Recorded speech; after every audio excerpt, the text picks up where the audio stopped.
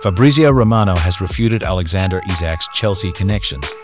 Larger teams took notice of the Swedish sharpshooter after he had an incredible goal-scoring season for Newcastle the previous season. Chelsea is rumoured to be interested in Isak, who was formerly closely associated with Arsenal.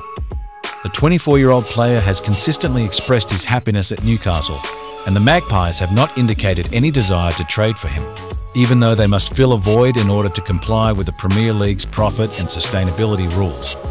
There have been rumours that Chelsea will go all out to get Isak this summer, possibly shattering both the club and the British transfer records in the process to acquire the 25-goal striker.